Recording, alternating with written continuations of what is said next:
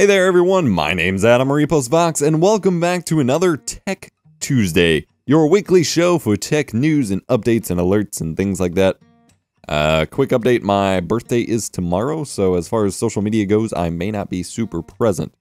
This week we've got 2 graphics card news bits, 2 Google related news bits, and then 2 Windows 10 related news bits. 2, and 2. Because why not? I'm doing this a little differently for the sake of time, as I'm not going to have a whole lot of time to throw this together here. So I am just recording my desktop instead of overlaying the images. I've zoomed in quite a bit, so you should be able to see it. If you can't, see everything for some reason, then I'm sorry. You can read the article with me. That's why I do post the link in the description, so you can follow along instead of just watching the video, as the goal is to get hits back and forth between the videos and the post. But so Nvidia has settled a multiple class action lawsuits regarding the Nvidia GTX 970 debacle, where everyone blew everything out of proportion that, oh, they lied about how much memory is available on the 970, that, oh, it only has 3.5 gigabytes of RAM, my world has ended, even though that extra 0.5 gigabytes of slower memory has not really hurt anyone in the long run. And according to the Steam hardware service here, the 970 is the most popular graphics card of choice for gamers, and I have one in my machine as well. So, whenever the form is available, the form is currently not available, but whenever the sign-up form is available, I will be getting a nice $30 check for no apparent reason, but I'll take it. That's half a game or a tank of gas, I guess. But they are settling multiple class action lawsuits regarding the issue while admitting no fault, but they are paying $30 to every buyer, proportional to the damage done, which, you know, there isn't much damage done, and they're paying $1.3 million in attorney fees to help with the people who filed lawsuits against them. But they're still admitting no fault, which is fine with me because I see it that way.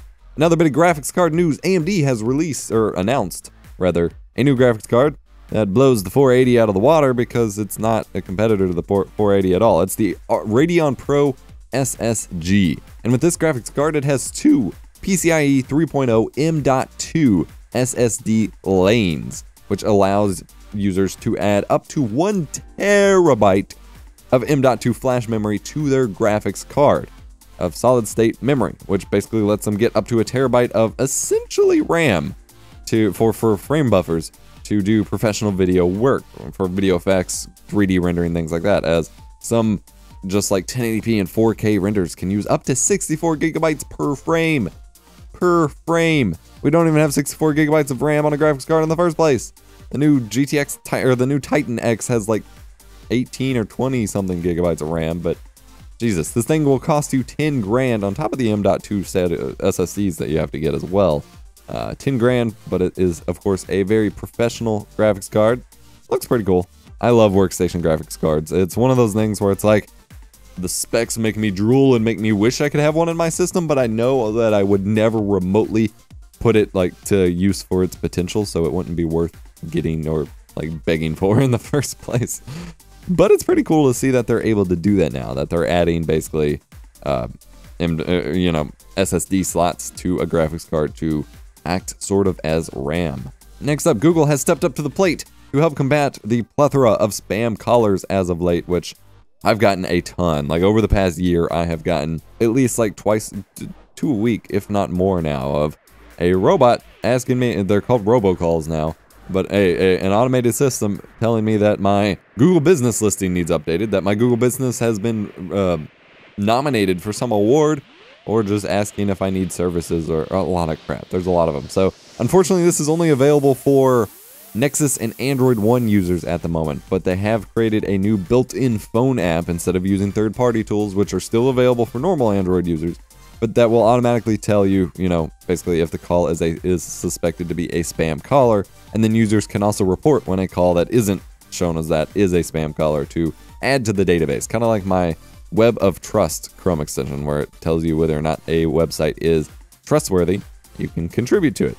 It's coming out, or it may be already out, for Nexus and Android One users. Hopefully they bring it out to other Android versions in the future. That would be pretty cool. Also in Google News, they're finally giving us support for add-ons for Google Docs and Google Sheets on mobile. I use third-party add-ons for Google Drive so heavily. It's a lot of them have very much helped my workflow, which is why I have a pro subscription for Google Drive nowadays, because I use it so heavily. But the add-ons have never been supported in the mobile app for some reason. So currently, coming soon for Android, actually it may already be available for Android only, Docs and Sheets only. But for the Docs and Sheets apps, there are now some third-party add-ons. It's not all of them. They didn't just magically make all of the desktop ones work with Android. There are just a few specific ones available at the moment, but they are the very important ones like DocuSign, Google Classroom, EasyBib, things like that. And hopefully we'll see more of them transfer over as well. Exciting news. Pretty happy about that. And then we have some Windows 10 news. I called it last week. I said, I bet they're not going to end that free upgrade period because they want as many people to upgrade as possible. And that's what they did. They said, hey, if you're using assistive technologies, if you're handicapped in some way, if you're using accessibility tools, maybe you didn't see our 5 million upgrade notifications. Maybe you couldn't read the millions of pop-ups we sent you saying, hey, you can upgrade to Windows 10 for free. So if you're using those tech, if you're an old person, if you're someone who is hard of seeing or hard of hearing, or anything really, you can upgrade to Windows 10 still. And the best part is, we're not going to bother to check who's actually using this tool. So hey guys, here's another tool you can still use to upgrade to Windows 10 for free. I called it. I fucking called it. At the moment, their website's actually down. I can't even access like any Microsoft websites at the moment. They're either being DDoSed or something.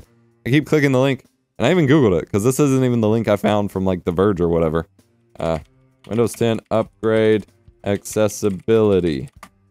Like none of the websites for Microsoft.com are like loading. Yeah, none of them are loading, so I don't know if they're getting DDoSed or what, but there's just an exe that'll like trigger the upgrade that you download from their website and be on your way once it's working. And by the way, I'm recording this on Monday because I have to record in advance or the show doesn't go up.